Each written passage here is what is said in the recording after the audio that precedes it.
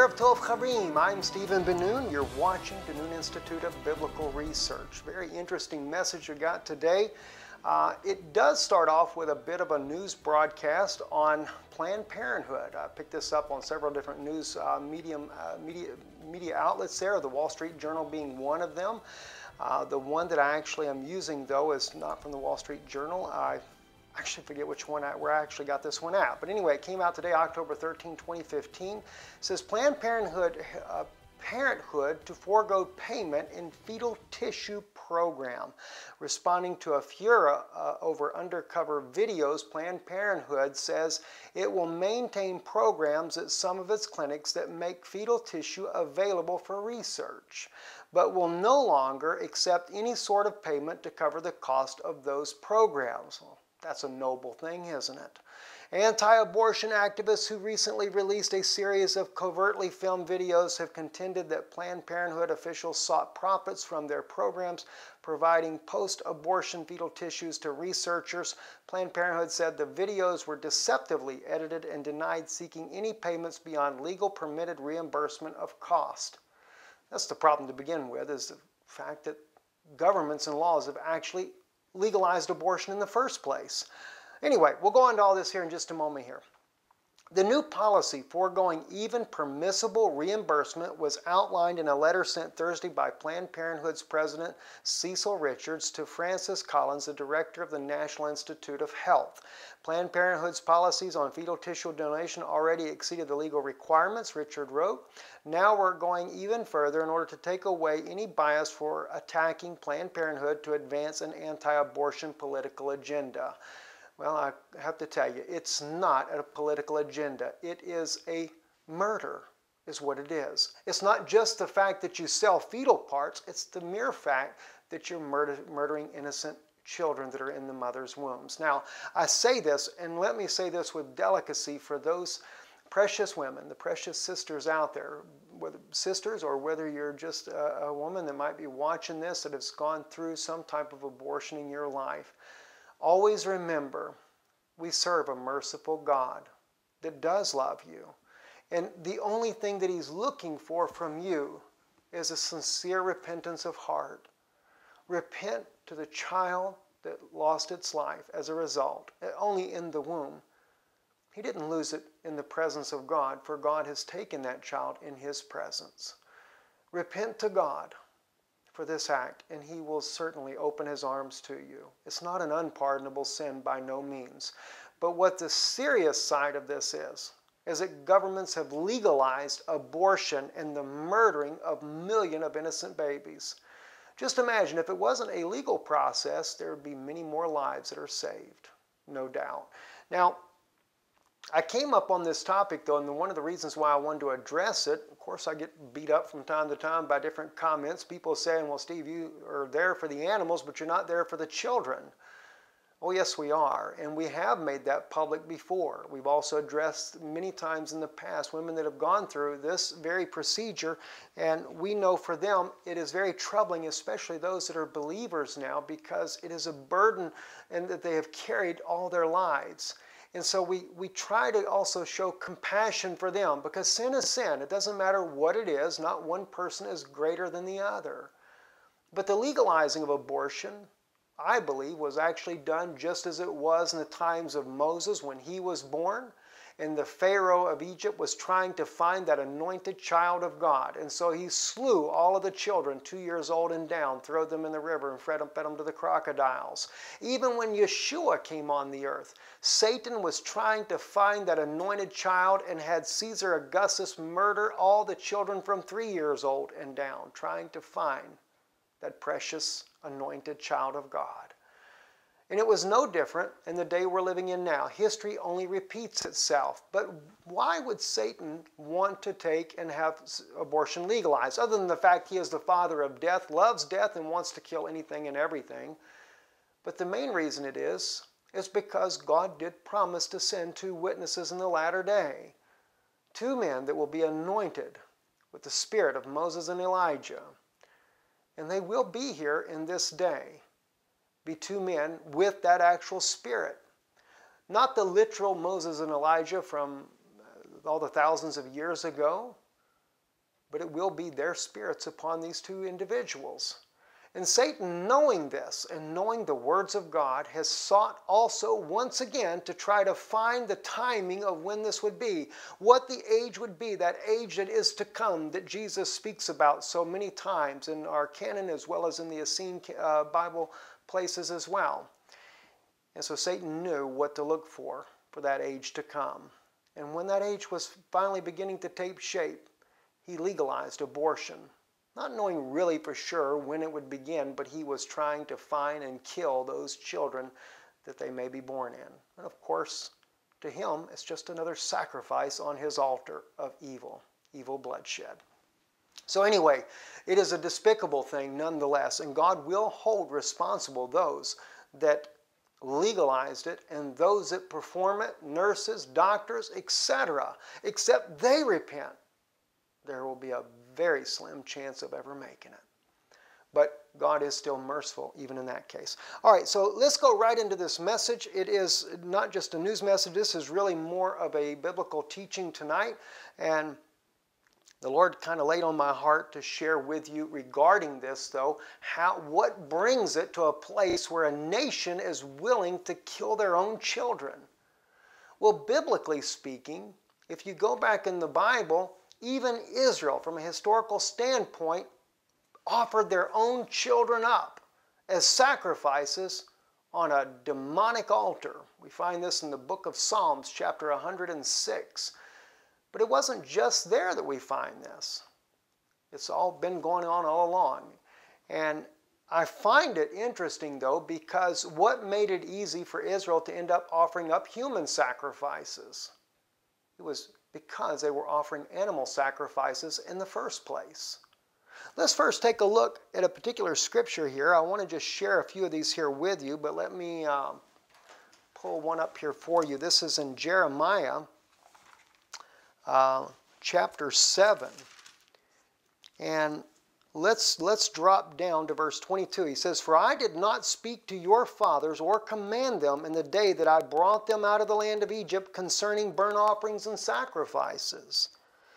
But this is what I commanded them, saying, Obey my voice, and I will be your God, and you will be my people, and you will walk in all the way which I commanded you, that it may be well with you. Yet they did not obey or incline their ear, but walked in their own counsel and the stubbornness of their own evil heart, and went backward, not forward. Since the day that your fathers came out of the land of Egypt until this day, I have sent you all my servants the prophets, daily rising early and sending them. Yet they did not listen to me or incline their ear, but stiffened their neck.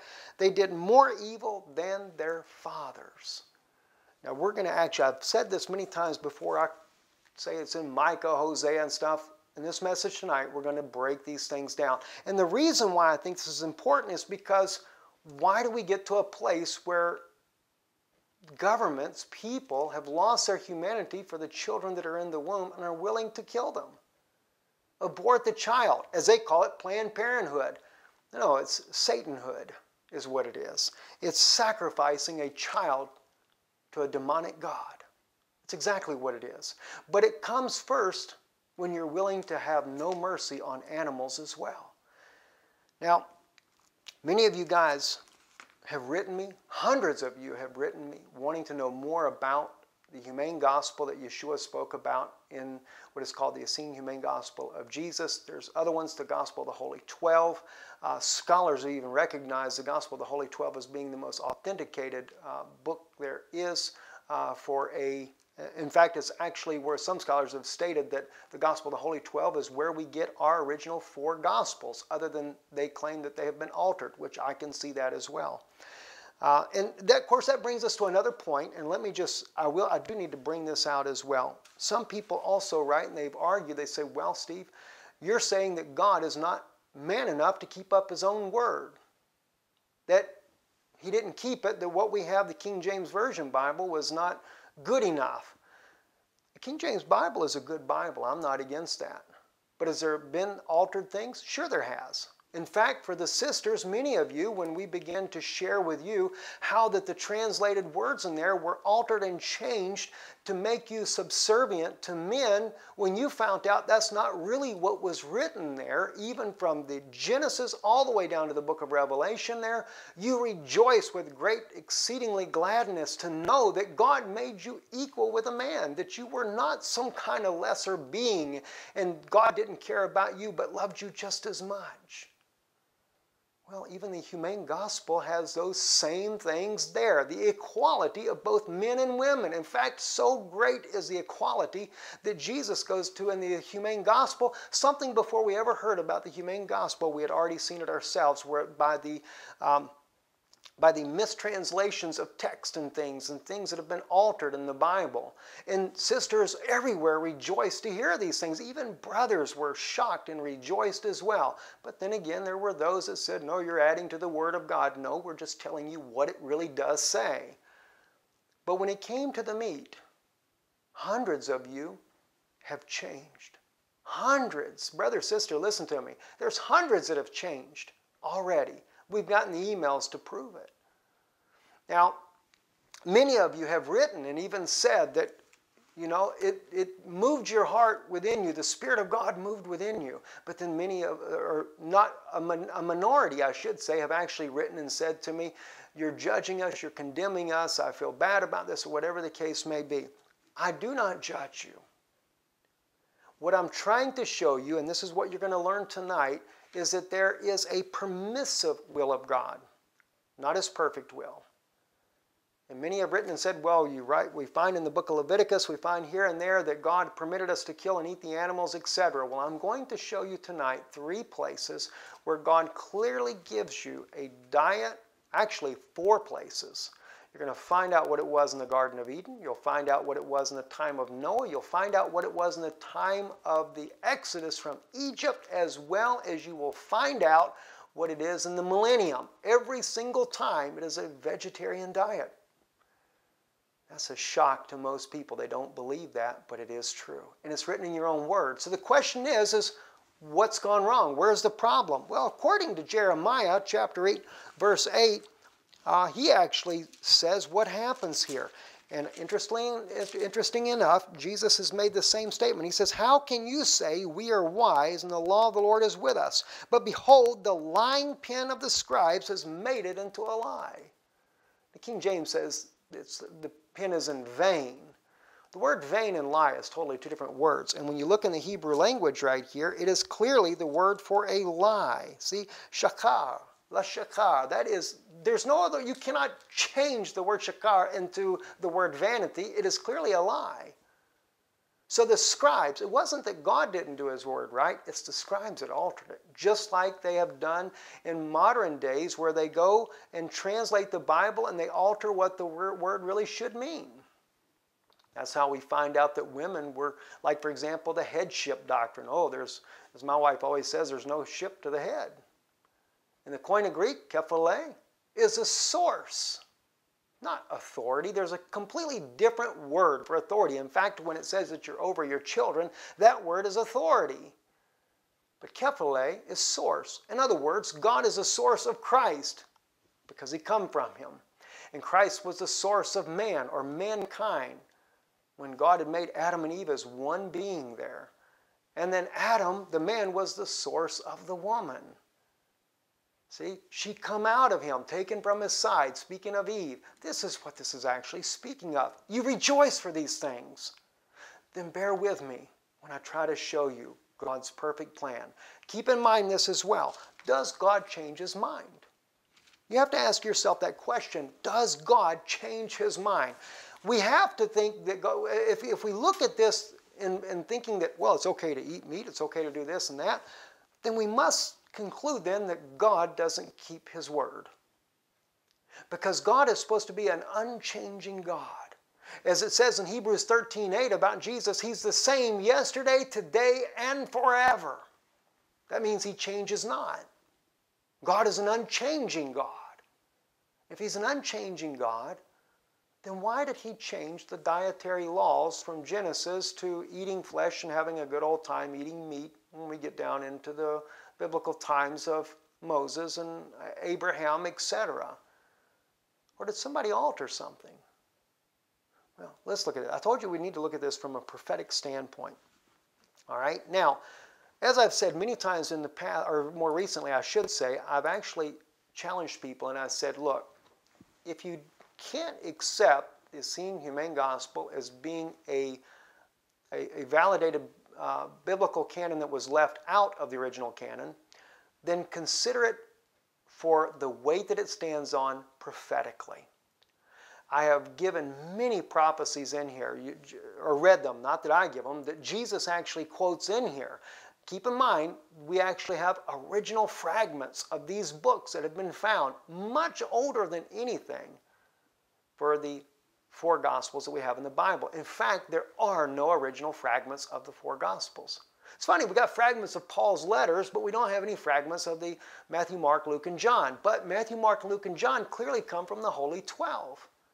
But of course, Constantine, who was a meat eater, and also it is historically a fact that he poured molten lead down the throats of the Christians that were vegetarians that they didn't convert going back to eating meat.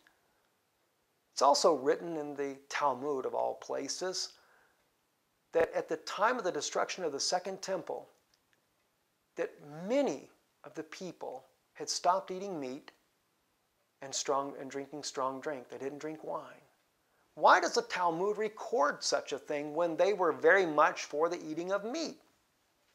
Well, even the church fathers, Tertullian, Clement, many of them, Plinius, all of these guys actually write how that the early churches, the church believers were vegetarians. They say that this is what Jesus actually taught. All right, now let's get back on track. I don't want to get you too lost here because we've got a lot of information to cover tonight. Something very incredible. And like I said, this is relating to Planned Parenthood, believe it or not, the killing of the unborn children. And I'm going to take you into that and so you understand why. But let's take, though, and look at this in light of the fact that people have written me and said, you seem to think that God can't keep His word. Yes, I do believe He can keep His word. The only thing is we're discovering it now. Many of the documents that have been hidden. In fact, at the time of Constantine, historically speaking, there were 200 books.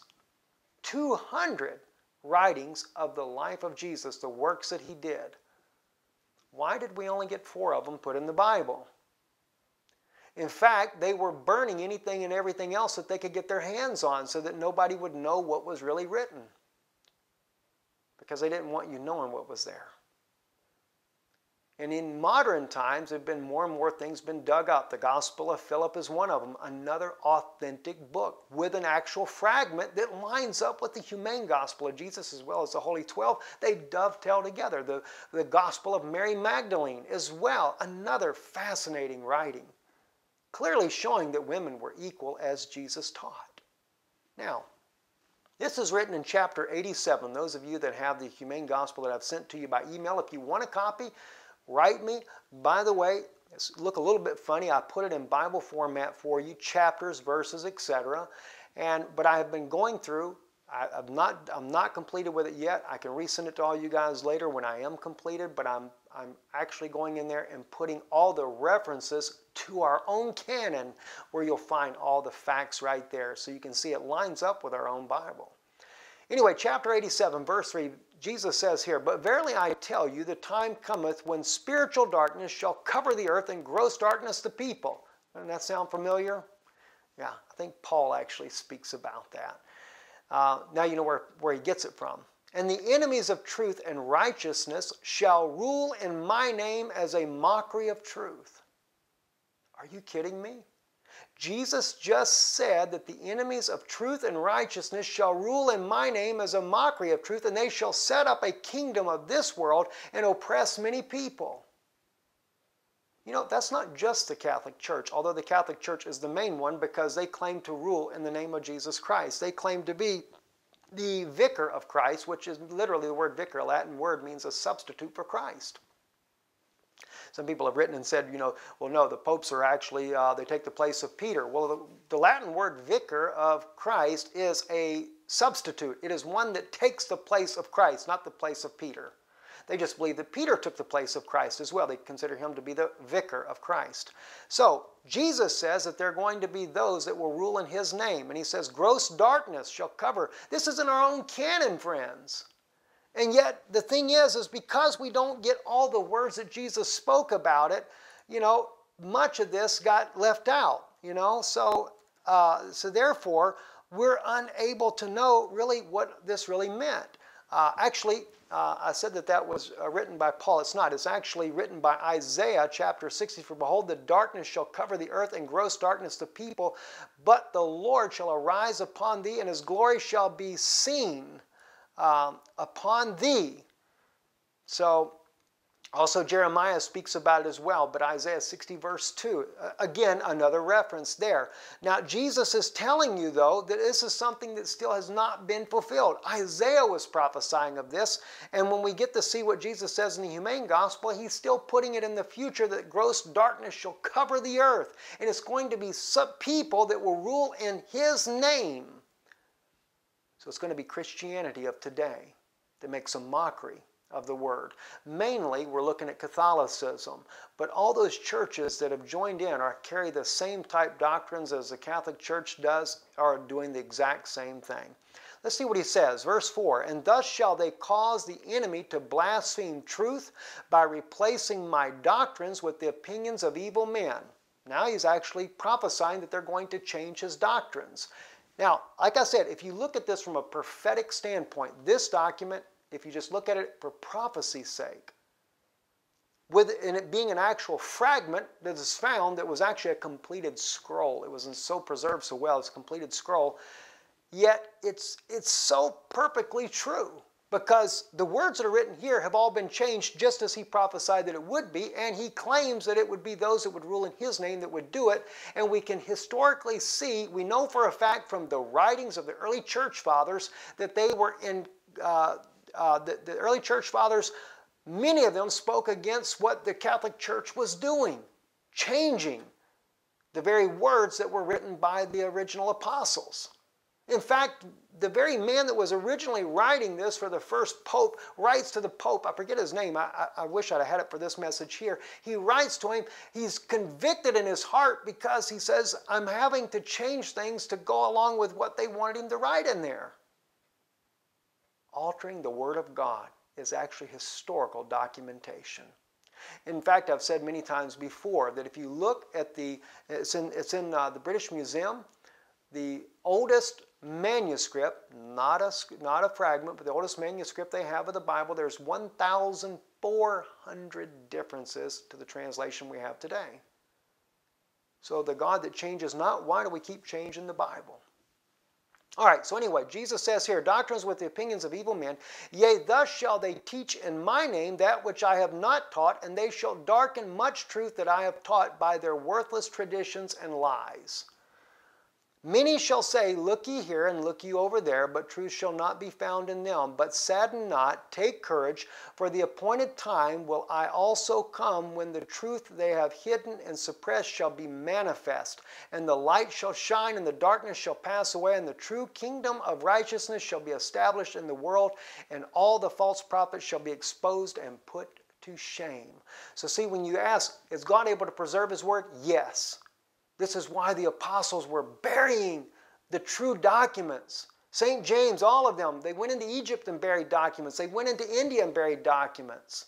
You know, there was one brother that wrote me, it was really interesting. He said when he began to read the Humane Gospel, the first 12 pages there, he said it really troubled him at first. He said, because I was reading it, my brother, he says, and I saw that Jesus goes into India and Persia and was teaching. He said, I'm thinking to myself, I never saw that in the Bible. He said the next morning he gets up, and when he does, he opens up his Bible, he begins to read in the words of Paul, and I forget exactly where it's at, but he said that God, it actually was written by Paul that I think it's Paul, that he preached both far and near. And he was just excited to read that, because he said it only confirmed that what he was reading was actually true. You know, so these are the wonderful blessings, friends, that you know, even myself, the same thing that we have found as well is that when you really begin to look look at this from a scholastic standpoint, researching, confirming, and finding things, you find that it is a very accurate document, clearly, to say the least. Now, we will be doing a video in the near future on the authenticity of the inhumane gospel as well. I do have a friend that is a scholar that has worked with the Dead Sea Scrolls, and I'll be bringing him on in an interview to discuss some of these facts as well. Anyway, finishing this up, verse 6, for their own ignorance and deceptive measures shall they be self-exposed as liars and frauds, speaking untruths in my name, in which I spake not unto you. So yes, God did preserve his word. They just had to hide it. And he did have it to where, of course, the gross darkness would cover the land. It's prophesied in Isaiah. Read it to you a moment ago. I believe Paul does reference that as well, but it's in another place there. Now, one other thing I wanted to share with you, though, because some people would say, well, what happened to all the Christians down through the years and that didn't know these things? What happened to them?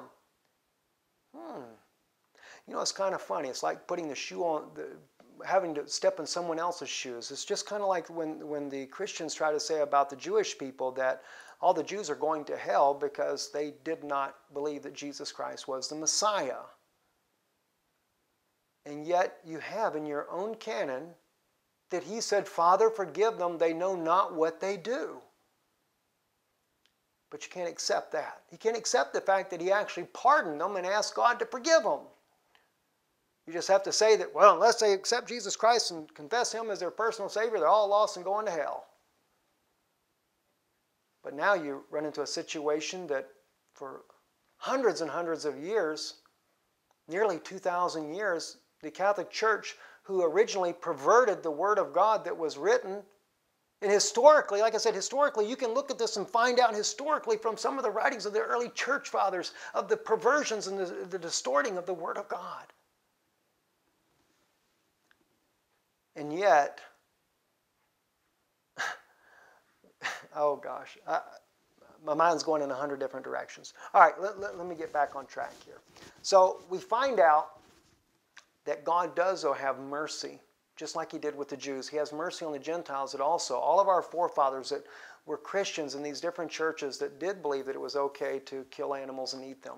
Again, it is a permissive will of God, so don't get me wrong. God, he did allow this to happen, and we're going to go into that in a few minutes. So does God not have mercy because the people don't know? Sure. We find this in Proverbs 24:12. He says, if thou sayest, behold, we knew it not, doeth not he that pondereth the heart consider it? And he that keepeth thy soul, doeth he not know it? And shall not he render to every man according to his works? You see, so God is merciful. He does know, just like myself, I was a hunter, killed, ate everything my entire life. But the moment I heard these things in my own soul, something rang out and rang true.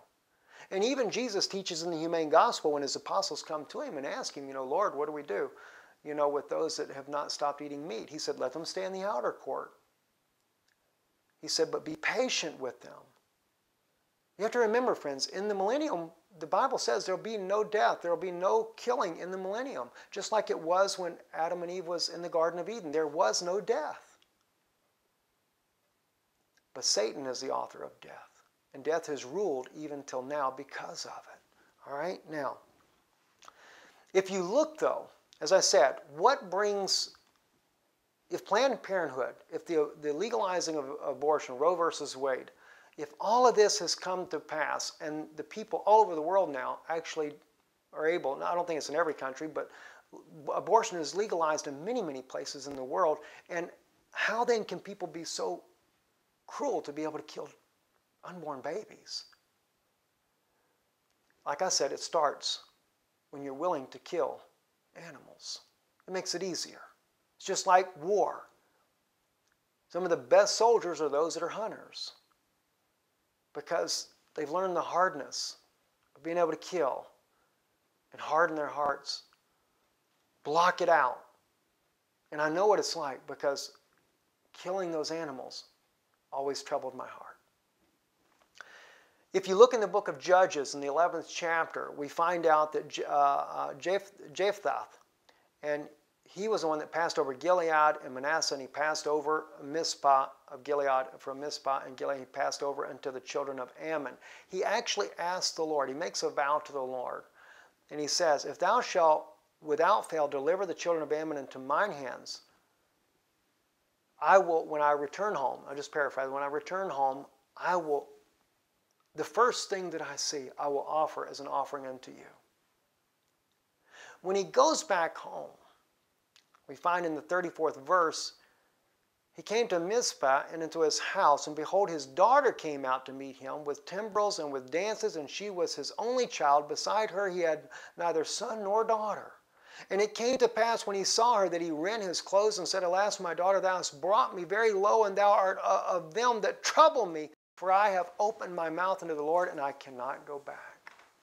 He vowed to offer to God as a sacrifice, whatever came to him first. He was kind of hoping, I guess, it was going to be a goat or a dog, or you know, whatever the case was. He wasn't expecting that his daughter would run out. Do you really think that God was interested in his daughter to be a sacrifice?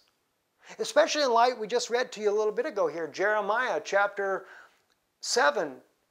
Jeremiah says that God never commanded your fathers to offer sacrifices when they come into the wilderness, when they came out of Egypt into the wilderness journey. And if you look and you go to Deuteronomy, we find out when Moses goes up on the mountain and he gets the 10 Commandments and he comes back down, of course he breaks those commandments because of Israel has already made a golden calf and everything. But what does he do? He gives the 10 Commandments and 2 statutes, and Deuteronomy declares, and God added no more. So why 613 laws then out of Leviticus? This was because of the sins of Israel. Not that God was interested in giving Israel all these covenant laws and things of that nature. It was because of their own sins. You're going to find this out in a minute because we're going to get into this. Psalm 106. Let me just quote to you here. This is found in verse 34. God says here, they did not destroy, through David, through the nations concerning whom the Lord commanded them, but were mingled among the heathen and learned their works, and they served their idols, and which were a snare unto them. Yea, they sacrificed their sons and their daughters unto devils. Why were they willing to sacrifice their own children? Because they had already been offering animal sacrifices. And many of you are probably saying right now, well, it's a Levitical law. You know, where do you do that? What about the lamb? And you know, when Moses come out of the, you know, he commanded them to kill the lamb. I don't have the answers to all of this as of yet, but what I do know, I'm going to share with you. As I said to you, Jeremiah says, no, that's not true. God never commanded you to offer the sacrifices. Let's just read it again because I want to make sure this really comes home really good for you so that it helps you to understand. And you'll get it better even when we go through the Psalm 106. We're actually going to go through the entire chapter. All right? So he says here, verse 22, For I did not speak unto your fathers or command them in the day that I brought them out of the land of Egypt concerning burnt offerings and sacrifices. But this is what I commanded them, saying, Obey my voice, and I will be your God, and you will be my people, and you will walk in all the way which I commanded you, that it may be well with you. Now, do you remember what Jesus said in Matthew chapter 12, I believe it is, verse 17? And by the way, this is also in the Humane Gospel as well. Like I said, it's actually taken from the Gospel of the Holy 12, actually the seen Gospel of the Holy 12 there. Matthew 12, I believe it's 17. Let me just look at it real quick here to see.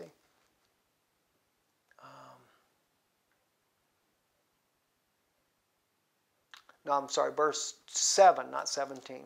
Let's start with verse 6. But I say unto you that this place is one greater than the temple. But if you had known what this meaneth, I will have mercy and not sacrifice, you would not have condemned the guiltless. Now, even if I don't take you into the Hebrew Matthew, there is a Hebrew Matthew that's actually older document than what we have as far as in the Matthew of our own canon from the Masoretic text. All right, but in this one here, he says, many people apply this to Jesus. They believe that Jesus was the one that was condemned, but it's in the past tense.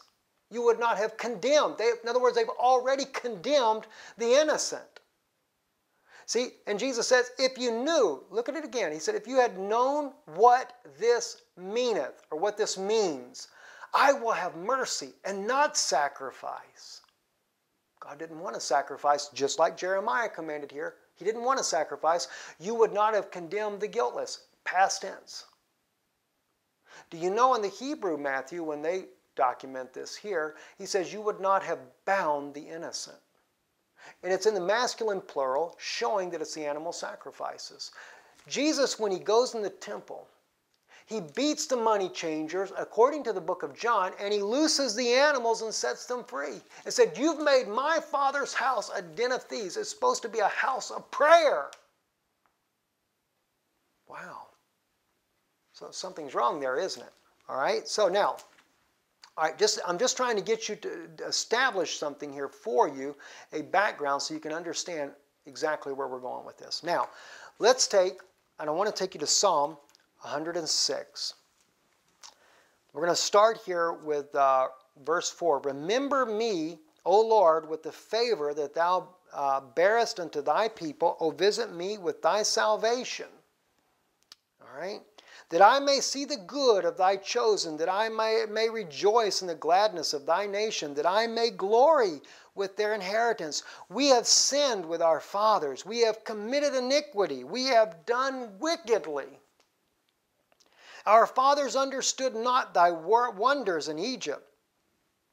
They remembered not the multitude of thy mercies, but provoked him at the sea, even at the Red Sea. Listen to this very carefully. I'm going to break it down as we go. Nevertheless, he saved them for his name's sake, that he might make his mighty power to be known. Okay? He rebuked the Red Sea also, and it was dried up. So he led them through the depths and through the wilderness. And he saved them from the hand of him that hated them, and redeemed them from the hand of the enemy, the Egyptians. And the waters covered their enemies, and there was not one of them left.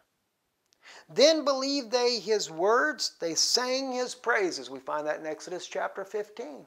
They ran up and down the beach here. Of course, Exodus 15 is also a future event. Moses says, I shall sing unto the Lord that he's gotten victory over the horse and over his rider. One horse, one rider, not 600. Prophetic. Verse 13. They soon forgot his works. They waited not for his counsel. That's the dangerous thing. You see, God was going to give Moses the 10 Commandments at Mount Horeb.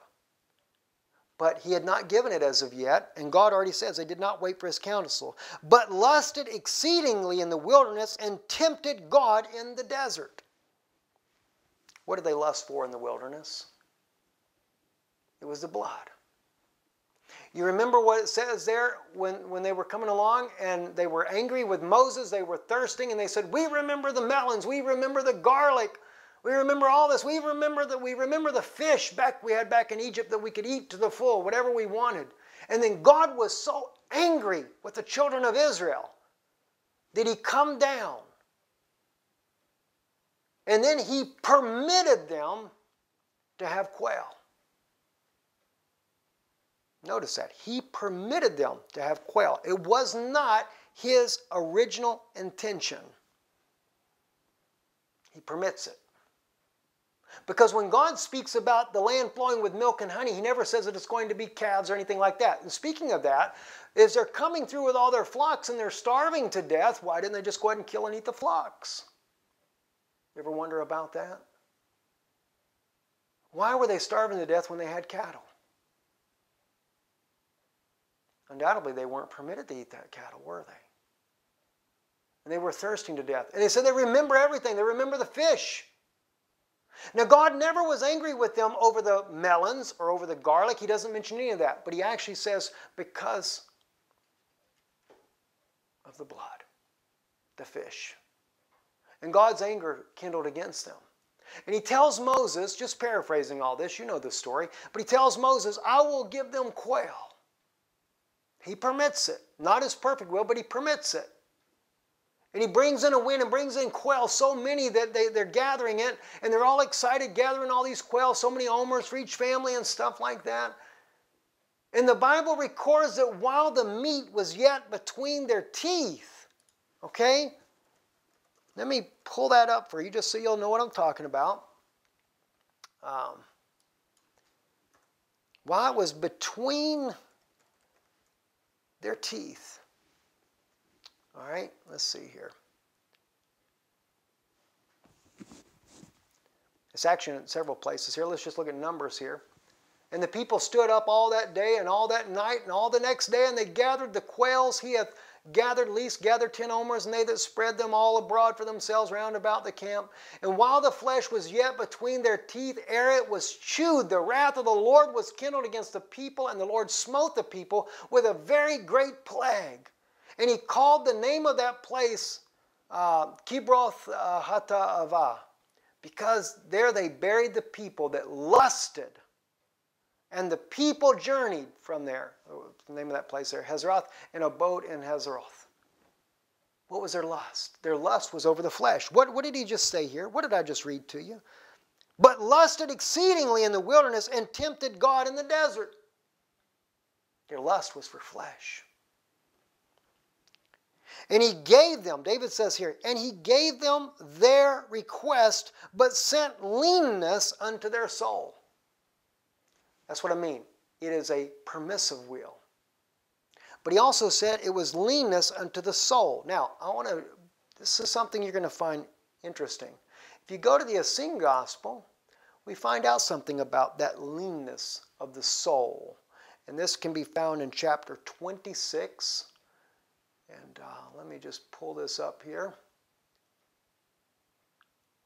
And starting with verse 6, where he says, For I say, this is Jesus, for I say unto you, though you be gathered together in my bosom, if you keep not all my commandments, I will cast you forth.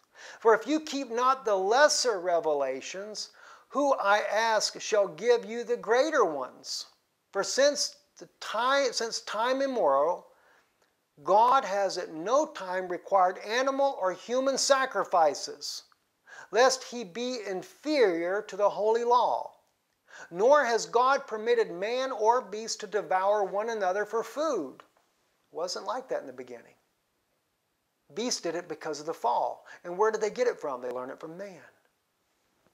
All right? See? So he says here, lest he be ignorant of his own love. How then do you eat flesh and give sacrifices of blood according to the law of humane love? You can't do it. If it's true love loves his neighbor. He loves the animals that God created. If God created the animals in the beginning in the Garden of Eden and he blessed them and said multiply and replenish the earth, he didn't say anything about eating them. Now, some people argue, they say, well, you know, God said to Noah in Genesis that we're allowed to eat the animals. No, he didn't. You let the rabbis pervert what it says to you, but that's not what he says. I'll take you right what he said. Let me finish this first, then we'll go back to what God says to Noah. He says, you know not the true God, but worship the perverted God of thy world. Even Satan, the one of the same father of the sword and bloodshed. For by this one death entered into the world, and death spread to all things. For all things are in bondage and slaves to the master of the lie.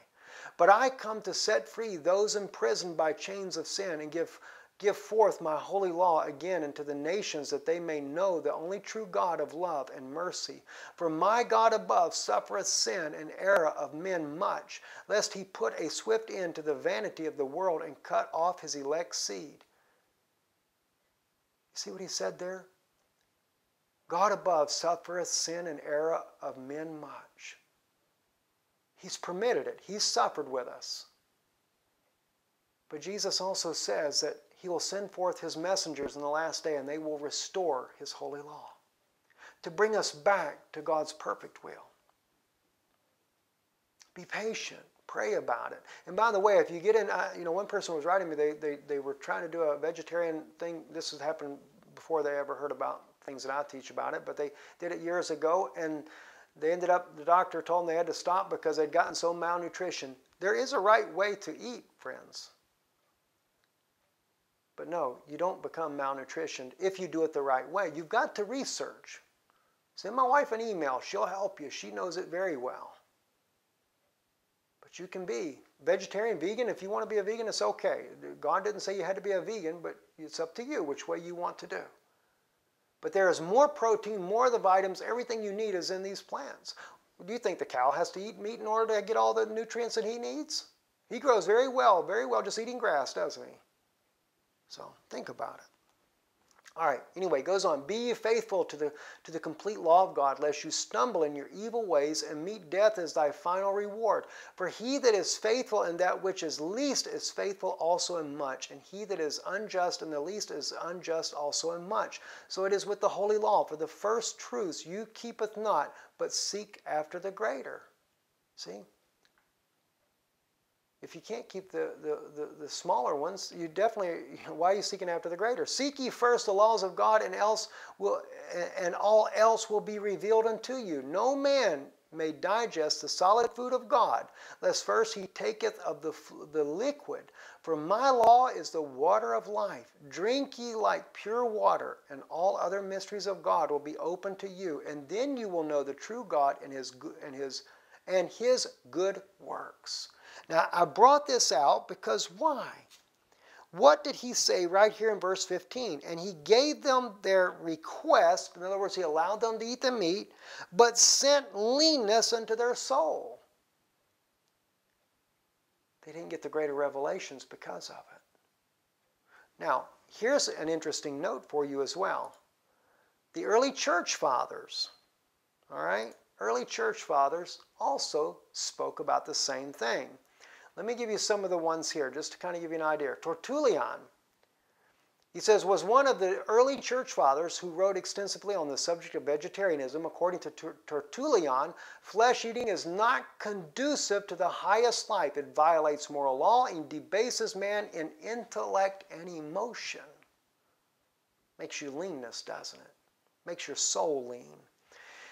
He argued, and even if he handed over you the keys of the slaughterhouse in permitting you to eat all things, at least he has not made the kingdom of heaven to consist of in butchery. For he says, he eating and drinking is not in the kingdom of God. Interesting, isn't it? Tertullian, early church father, he's back from, 155 to 160. He was born right in there. He's born right there during the times, right after the lives of the apostles. He also wrote here, he says, how unworthy to do you press the example of Christ as having come eating and drinking into the service of your lust. He who pronounced not the full, but the hungry and thirsty blessed, who professed his work to be the completion of his Father's will, was not wont to abstain, instructing them to labor for that meat which is last to eternal life, and enjoying in their common prayers petition, not for gross food, but for bread only. Interesting, isn't it? Not only him, Clement. What did Clement actually write? Clement wrote here that a life of virtue is one of simplicity, and that the Apostle Matthew was a vegetarian. According to Clement, eating flesh and drinking wine is rather characteristic to a beast, and the fumes rising from them, being dense, darken the soul. Destroy not the works of God for the sake of food. Whether you eat or drink, do all in the glory of God, aiming after true frugality, for it is lawful for me to partake of all things. See, that's what I've told you before. There is a permissive will of God. It is lawful. You can do it if you so desire. All right? But what does he say here? Yet all things are not expedient. Neither is there regimen for a Christian formed by indulgence. Man is not by nature a gravy eater, but a bread eater. Interesting. Verse 16 in the book of Psalms, going back to 106th Psalm here. They envied Moses also in the camp, and Aaron the saint of the Lord. The earth opened and swallowed up Dathan and covered the company of Abiram. And a fire was kindled in their company. The flame burned up the wicked. They made a calf of Horeb and worshipped the molten image.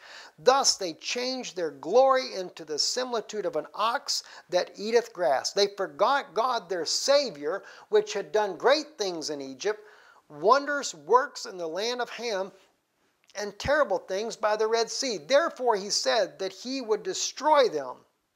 Had not Moses his chosen stood before him in the breach to turn away his wrath, lest he should destroy them. Yea, they despised the pleasant land. They believed not his word. They despised the pleasant land. You know what the pleasant land is? Let me share it with you what the pleasant land really is. You find this in the book of Deuteronomy. This is where God speaks about the pleasant land, the promised land where he's going to send them. And it's actually, if you have a King James Bible, that's the very scripture it references. Deuteronomy chapter 8 is where it references it for you there, that pleasant land. Notice what it says, yea, they despise the pleasant land, they believe not his word. What does God mean when he says they believe not his word? What he said that they were going to have, and also the commandments. Thou shalt not kill. That word in Hebrew is also butcher, to slaughter. You're not to slaughter. What does it say here? In Deuteronomy chapter 8, verse 6, therefore thou shalt keep the commandment of the Lord thy God, to walk in his ways and to fear him. For the Lord thy God bringeth thee into a good land, a land of brooks of water, of fountains and depths that spring out of the valleys and hills, a land of wheat and barley and vines and fig trees, and a land wherein thou shalt eat bread without scarceness, thou shalt not lack anything in it, and a land whose stones are iron, and out of whose hills thou mayest dig brass. When thou hast eaten and art full, then thou shalt bless the Lord thy God for the good of the land which he hath given thee. Beware that thou forget not the Lord thy God, in not keeping his commandments and judgments and his statutes which I have commanded you this day. Wait a minute. I thought you said God said it's okay, you can kill and eat all the animals you want. That was a permissive will. Remember, let's back up again. Remember what he said. He permitted them. I think it's verse 14, 15. But lusted exceedingly in the wilderness and tempted God in the desert, and he gave them their request. That was the quails. See, they didn't believe God. That's what it says in verse 24. Yea, they despised the pleasant land. They believed not his word. What did they despise?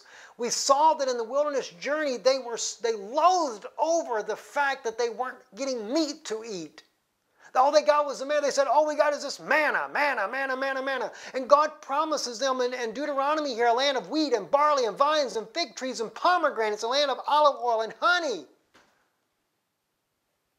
All these things here, the waters, the brooks, everything.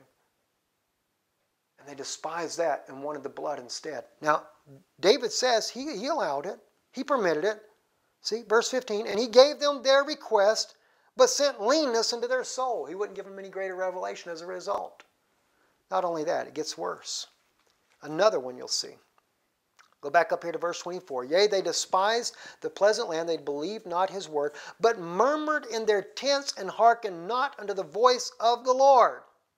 Therefore he lifted up his hand against them to overthrow them in the wilderness, to overthrow their seed also among the nation, and to scatter them in the lands. They joined themselves also unto Baal Peor, and ate the sacrifices of the dead.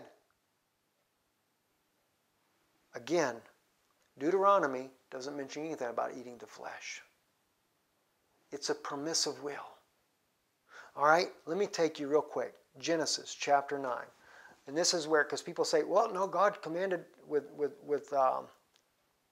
he commanded with Noah that they could do it. All right, Genesis chapter 9, verse 3. Every moving thing that liveth shall be meat for you. Not the word meat. That's King James, the way they wrote it. That's the way they translated it. Remember like the women, you know, where we tell you sisters, you know, that head doesn't mean authority or boss. The word meat here is translated meat, and you think of flesh like, you know, your steak sandwich or something from a cow. But in Hebrew, it's ochel, food. Just like those that write and say about Timothy 4:1, you know, that teaches them to abstain from meat. Well, it doesn't say the word meat in Greek either. It says food. And says that the sacrifices, or wait a minute, let me take you real quick to 1 Timothy, because so many people send that verse to me and quote that verse and totally mess it up. You know, and there again, people mean well. They just don't realize that they don't even know the true translation of it. All right? 1 Timothy 4:3. Forbidding to marry and commanding to abstain from meats. The word in Greek is food, not meats. Which God hath created to be received with thanksgiving of them which believe and know the truth. For every creature of God. The word creature there in Greek is not creature either. It's every created thing. What is Paul really talking about? So it's actually flip-flop. You're thinking that those that say, you know, abstain from eating flesh, and those that say we can't eat all the creatures of God, that they're the ones that have the doctrines of devils. It's the other way around. Because he actually says here, forbidding to marry and commanding to abstain from food which God hath created to be received with thanksgiving of them which believe and knoweth not the truth. For every created thing of God is good and nothing to be refused. Not every creature, every created thing. What did God create? The fruits of the field. So here again, people are just, they don't know the right translation of the Word of God. And unfortunately, this is what gets the people in the predicament that we get into like this here. So anyway, so in Genesis, when God is dealing with Noah, he says, liveth shall be meat for you, or food for you, because in Hebrew it's ochel, even as the green herb have I given you all things. All right? He's actually giving him the reference. Even as the green herb have I given you all things. But flesh with the life thereof, which is the blood thereof, shall ye or you not eat. So when he says he's giving you all things, he's making sure that you know if it's an animal that has blood in it, you don't eat it. Do you think God put all the animals on the ark to save their lives there just to become all the steak dinners for Noah? No, he told him, don't eat it. I mean, think of the logic behind it. Do you realize that certain animals would have been extinct? In fact, most of them would have been, because there wasn't enough time to repopulate the earth with animals if Noah and his sons went to killing and eating everything that they had. Because on some of them there were only 2. Some of them there were 7, because the clean and unclean, as it was so called. And by the way, Jesus in the Humane Gospel said they're all clean. Gosh. Now let me show you another proof of this. When you drop down to verse 9 in Genesis, and I beheld and I established behold, I established my covenant with you and with your seed after you, and with every living creature that is with you, of the fowl, of the cattle, of every beast of the earth with you, from all that go out of the ark to every beast of the earth. So God was making the same covenant with Noah and the animals. They were not to kill and eat each other. God was setting up like it was in the Garden of Eden. You know, friends, I mean, everything's been so twisted up, it's not even funny. Let's go back and let's pick up now, back where we left off here in the book of Psalms 106. Verse 26, therefore he lifted up his hand against them to overthrow them in the wilderness, to overthrow their seed also among the nations. They joined themselves also into Baal Peor and the sacrifices of the dead. See? And ate the sacrifices of the dead. Baal Peor, where do you think they got the idea of offering sacrifices to begin with? It wasn't God's original will. According to Jeremiah, he said, I never commanded your fathers to do it. Even Paul, I believe it's Paul. Let me see if I can find that one for you as well real quick. No,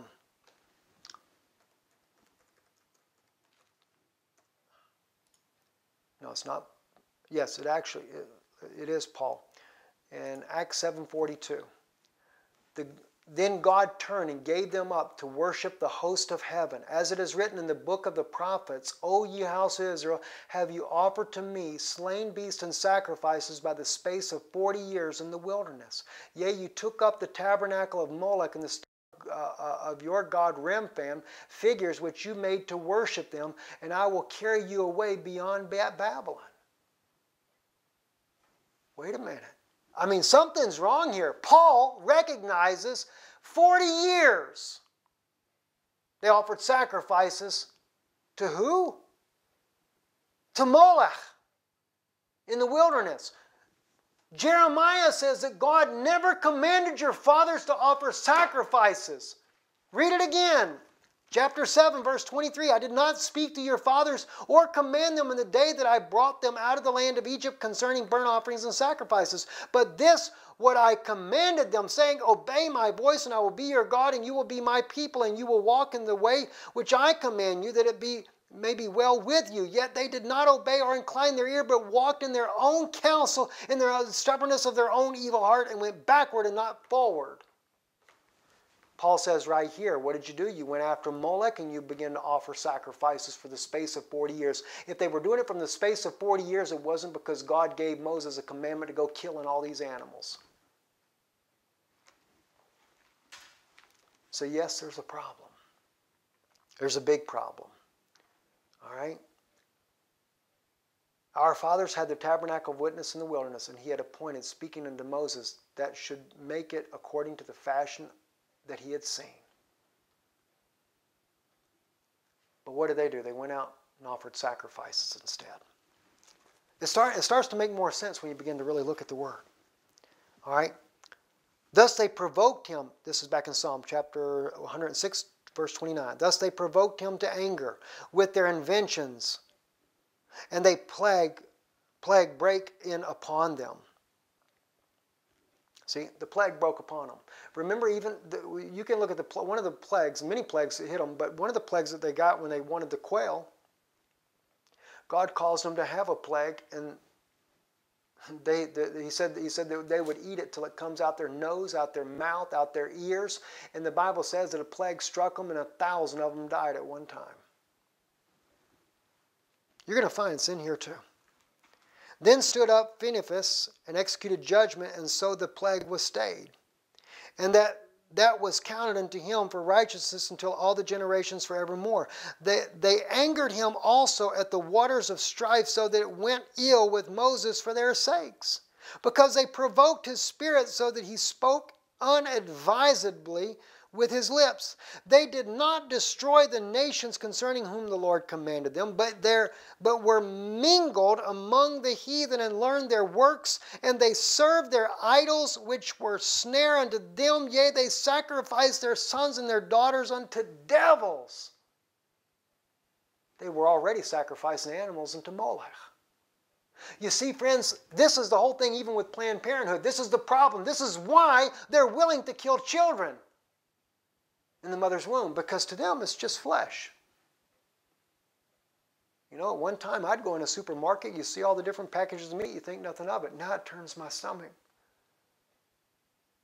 because I realize these are really your brothers and sisters. They're lesser beings than we are, yes, but they still breathe the same breath of life that you have. They have a soul according to Genesis. Well, you don't translate it, you put it living creature in King James, but it actually says that they have a nefesh chai, which is a living soul. And does not the Word of God say, let me pull this up as well.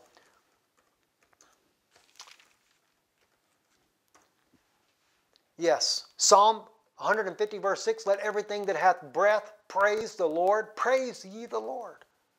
Let everything that has breath praise the Lord. Do you not realize that these animals praise God with their own breath in their own way? Even the church fathers wrote about that. I believe it was Clement that actually writes about that the animals worship the Lord. Jesus in the Humane Gospel speaks about it as well. Are we to take and kill these animals? I mean, one, we break the commandment of God that says, thou shalt not kill. We break another commandment of God that says, thou shalt not covet. When that mother cow, for example, in a farm, that they're using her as a milking cow, if she is willing to give you of her milk to share with you, it's okay. But when you take and rob that mother and steal that baby from that mother because it's a male calf and not good for much of anything. And then you take and he doesn't get his own mother's milk, but he gets some kind of corn grain mixed with blood and everything else with it. And then they take and they intentionally keep him from iron in order to make his meat look more white and go out and slaughter him for veal. And by the way, Pope Francis and everybody says, oh, he's a vegetarian. No, he's not. Do you know they listed in the newspaper what he had when he was in the United States? Lobster was one of his dishes, and then the next day, his next dish was veal. A slaughtered baby calf. Oh, he's so humane, isn't he? No, he's not. Once you begin to kill animals, it's easy to take the human life. That's what happened to Israel. Once they had offered all these animal sacrifices unto Moloch, their god, according to Paul, for the space of 40 years,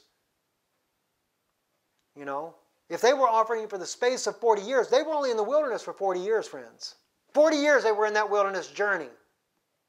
So if they were offering it to Moloch for the whole time, it wasn't because they started off doing it the way God wanted it and then later they changed. No, they were offering it to Moloch the entire time. And finally they started offering up their children. That's what happened. When Yeshua come and he reestablished the humane law, and historically by the church fathers we see that it was the humane law was restored there as well. Look at the history of it. Look at the historical facts that said that Constantine poured molten lead down the throats of Christians that were vegetarians if they didn't convert. You don't think they weren't trying to shut up what Jesus had to say? Sure they were. That's something for you to think about, isn't it? And what did they do? Jesus said, I read to you the prophecy, gross darkness would cover the earth, and they would rule in his name. So they just took Constantine, mixed it up with Mithras religion there, and they got him a whole new doctrine out there, and they started this whole new campaign but they went right back to slaughtering meat. So see, the sacrifices are still being offered. And by the way, your body is the temple of God. Jesus says, don't put dead things in your temple. Even in the King James, it's actually written. He says, Paul gets it from Jesus, it's in the humane gospel, where he says, those that destroy the temple, him will God destroy. But Jesus goes further, because he takes it from Jesus out of the humane gospel. Jesus says that when you put the dead things in your temple, you're defiling the temple of God. He says that your body is a temple of God, and it's made for the living, not the dead. And when Jesus came and he cast the devils out of the man that was dwelling in the cemetery, so you know when he's in the cemetery, that's where the devils are. You know, now, well, let me make one thing clear. God does not send people to hell because they eat meat. I'll tell you that straight up. I'm not saying that you're going to go to hell for that. It's a permissive will. God will forgive for these things. But if we know God's perfect will, don't we want to try to strive in it? Do you not realize this is the type messages your two witnesses are going to bring? They're not going to play church with you. They're not going to sit there and pat you on the back and say, oh, praise the God, you Baptists, you all had it right and everything. Jesus said that they'll have to restore the holy law anew. And even in your own Bible, our canon that we have right now, the King James, like I have right here, King James Bible here, what does he say there? That Elias, when they ask him, doesn't the scripture say that Elias must first come? John's dead now. Jesus says, truly he shall come and restore all things. I thought Jesus restored all things.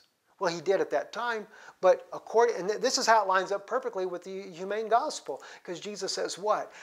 Gross darkness will come, gross darkness will cover the land, and those that will rule in my name, they will change his words, change his teachings. Okay? So it does line up. So they perverted Jesus' words, so he's got to send Elijah to straighten it all out again. Wow. Okay, we're getting close. I know it's been long, friends, but I'm hoping to help you. Verse 30, then stood up Phinehas. Okay, we got that there already. Verse 32, they angered him also in the waters of strife, we read that, because of thy provoked his spirit, so that they spake unadvisable of his lips. They did destroy the nations. Okay, we read all that. Okay, I'm sorry, we got further down, I thought. Let's go to verse 38. And shed innocent blood, even the blood of their sons and their daughters, whom they sacrificed unto the idols of Canaan, and the land was polluted with blood. Thus were they defiled with their own works, and went a-whoring with their own inventions. Therefore was the wrath of the Lord kindled against this people, insomuch that he abhorred his own inheritance, and he gave them into the hand of the heathen, and they that hated them ruled over them, and their enemies also oppressed them, and they were brought into the subjection under the hand. Many times did he deliver them, but they provoked him with their counsel and were brought low for their iniquity. Nevertheless, he regarded their affliction when he heard their cry. You see, God, even though they did all these wicked things, even killing their own children, he still, what did he say here? He regarded their affliction when he heard their cry. That's why I say, my sisters that have gone through abortions, he still is a forgiving God. He still will hear you. See? He remembered for them his covenant and repented according to the multitude of his mercies. He made them also to be pitied of all those that carried them captives. Save us, O Lord our God, and gather us from among the heathen. Give thanks unto thy holy name and triumph in thy praise. Blessed be the Lord God of Israel from the everlasting to everlasting. And let all the people say, Amen. Praise the Lord.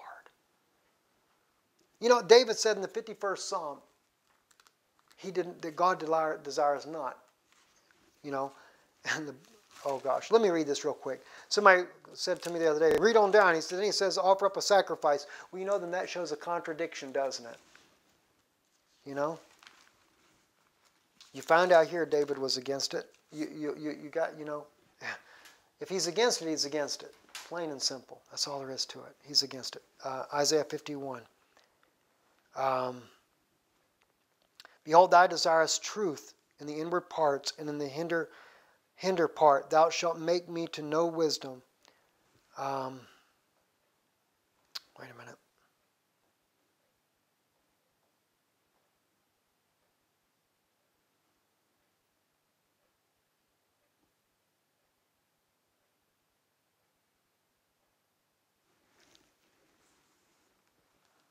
Okay, here we go. Yes, right here. Restore unto me the joy of salvation, uphold me with thy free spirit. Then will I teach transgressors thy ways, and sinners shall be converted unto thee. Deliver me from blood guiltiness.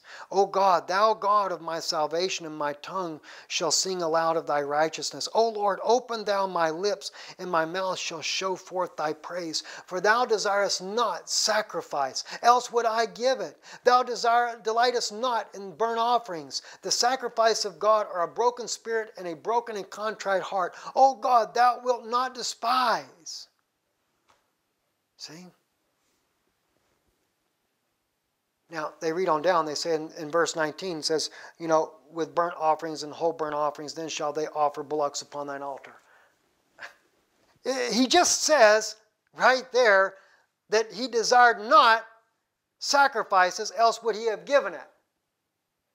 So somebody went in there and added verse 19, which just makes it totally contrary to what he just said. A contradiction. So which one is true? All right. Now, let me in closing, let me just share with you some more proofs here for you from the Bible here. In Isaiah, what did Isaiah say? To what purpose is the multitude of your sacrifice unto me, saith the Lord? I am full of burnt offerings of rams and fat of beasts, and I delight not in the blood of bullocks, or of lambs, or of he-goats. When you come to appear before me, who hath required this at your hand to tread my courts? See?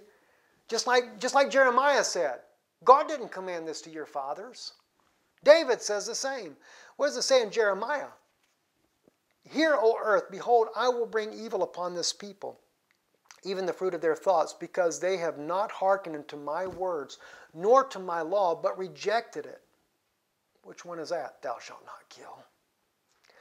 To what purpose cometh there to me the incense of Sheba, and what sweet cane from the far country? Your burnt offerings are not acceptable, nor your sacrifices sweet unto me. Therefore, thus saith the Lord, behold, I will lay a stumbling blocks before this people, and the fathers and the sons together shall fall upon them, and the neighbor and his friend shall perish. Thus saith the Lord, behold, a people cometh from the north country, and a great nation shall be raised on the sides of the earth. They shall lay hold on bow and spear. They are cruel and have no mercy. Why does he send someone that has no mercy? Because Israel was not having mercy on the animals. This is why.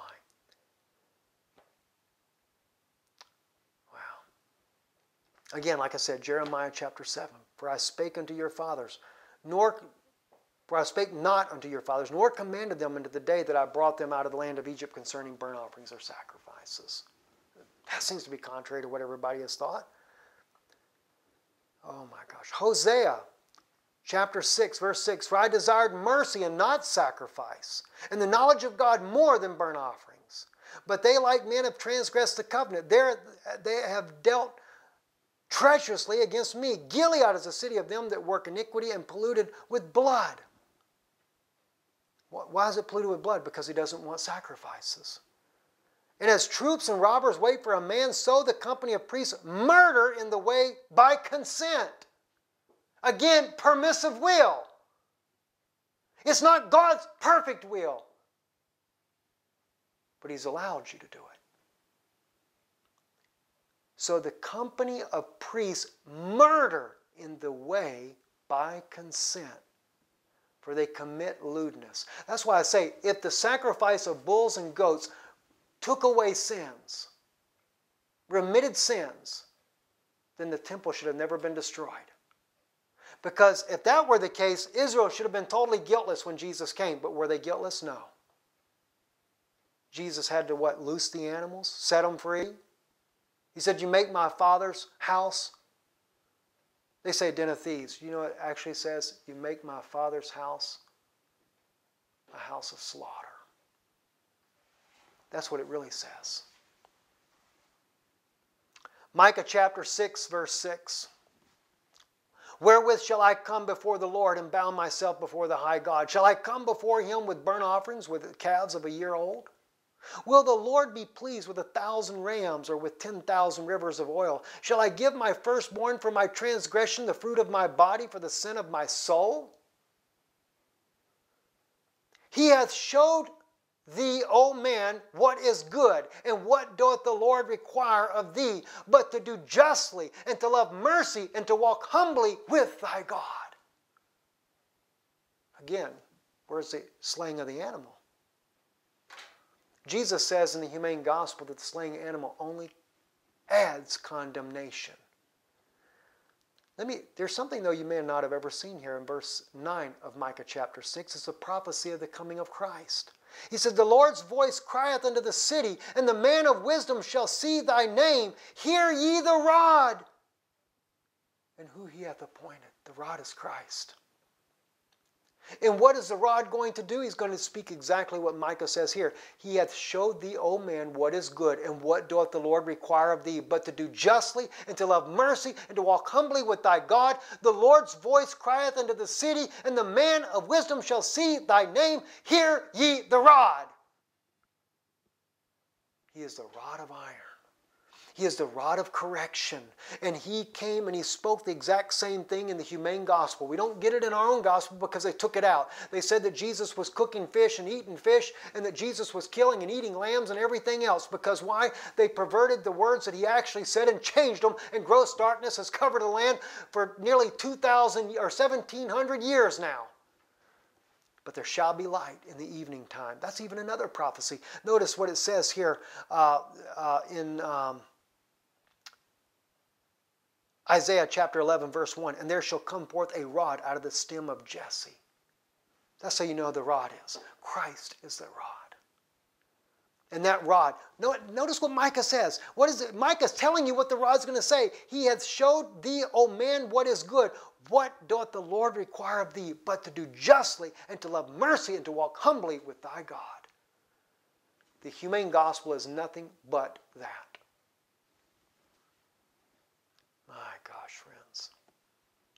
You drop down to verse 12 in Micah 6, for the rich men thereof are full of violence. And the inhabitants thereof have spoken lies, and their tongue is deceitful in their mouth. Therefore also I will make thee sick, and smiting thee, and making thee desolate because of thy sins. Make you sick, like he did with the children of Israel in the wilderness there when they got struck by the plague. Do you know that most of the diseases in people today are caused by meat? Cholesterol, high blood pressure, heart disease, all these things are caused by people that eat meat. Thou shalt eat but not be satisfied, and thy casting down shall be in the midst of thee. Let me tell you what that actually says in the Hebraic language. It doesn't say thy casting down shall be in the midst of thee. It kind of still means the same thing, but actually what it should be translated as, thy sickness shall be in thy inward parts. Because of what? Thou shalt eat but not be satisfied. You ever notice meat eaters, by the way, you may not know this unless you've ever become a vegetarian. Vegetarians are not hungry all the time. Meat eaters are. Because why? It's gluttony. You can never get enough. Constantly. Eat, eat, eat, eat, eat. He goes on to say, and thou shalt take hold, but thou shalt not deliver, and thou which thou deliverest will I give up to the sword. So what didn't kill them from sickness, they would go into captivity and be killed by the sword. It's exactly what happened to Israel. Exactly what happened. Anyway, friends, I trust this is a blessing to you somehow. It's not easy. Believe me, it's not easy for me to bring this type of message to you because so many people don't like to hear this. And I love you. Honestly, I really do love you. If you choose to eat meat, He does allow it. It's not His perfect will. That's the only thing I'm trying to show you is God's perfect will. And I've tried to demonstrate that by the very canon that we have today. It's there everywhere, if you only look. And I could go on for hours and share with you many more passages. This is only just a small fragment of what's in our own canon. Pray about it sincerely. Don't just toss it aside.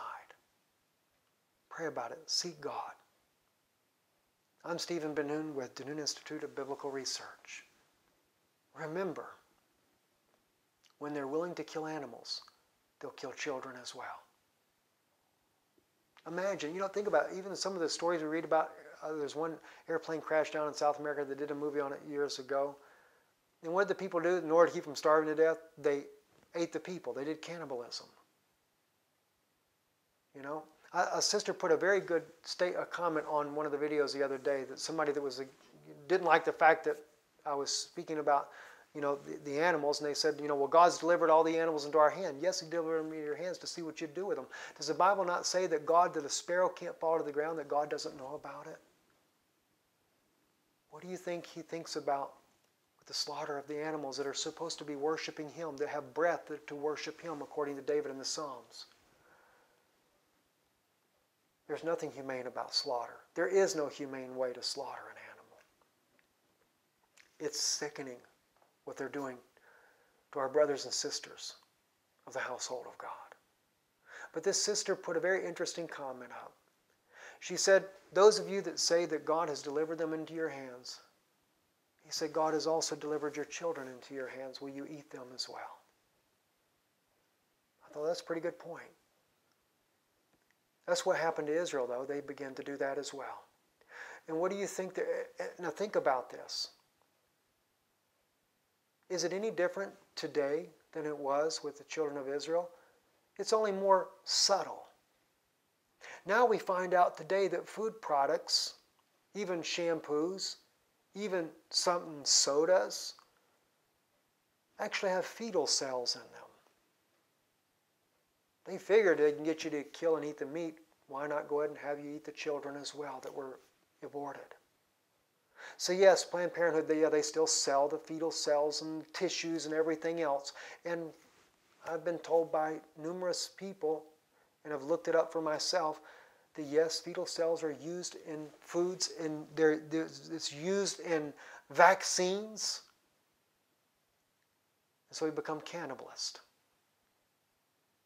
It's easy because killing the lesser brothers and sisters made it easy for them to go out and kill the others, kill our children. God wants us to love one another. Even the situation in Israel, the uproar over there and the killing of one another. could all be changed with the humane gospel of Jesus Christ. Could literally cause Jews and Palestinians to love one another if they would keep the commandments of God. I'm Stephen Ben-Nun. You're watching the Nun Institute of Biblical Research. God bless you.